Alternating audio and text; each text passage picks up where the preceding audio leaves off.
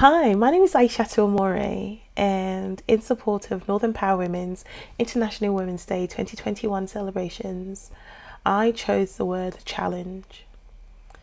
Now, there is so much advice that I would give to myself a year ago, and there is so much that I would love to share with you today.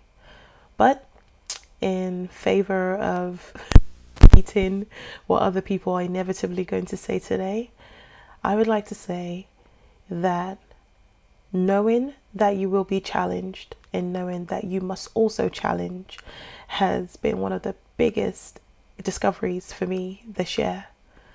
I have had to challenge authority. I have had to challenge people that I had the utmost respect for. I've had to challenge myself. I've had to challenge institutions. I've had to challenge my own notions, my own ingrained beliefs. And what I've learned from that is that challenging is never over. Challenging never stops. But as you challenge and you overcome what comes with challenging or being challenged, you develop, you grow, you learn so much more. So I'll quickly like to say, don't be afraid of a challenge. You either do well and you develop, or you don't do as well as you thought you would and you learn something new about yourself. You would have heard that in so many ways, but it's so true. Fear holds us back far too much as women.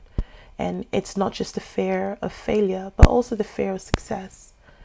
And please, don't ever think that the fear of success or fear of failure would disappear at some point. It is an ongoing process to keep on reconciling with yourself that you can do better and will do better, and the pressures that society sends our way, as well as the ingrained things that we do ourselves. Accept that challenges will come. Accept that challenges must come in order for there to be progress.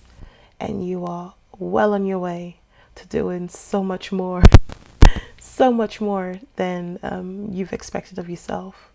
So yeah, move on with it.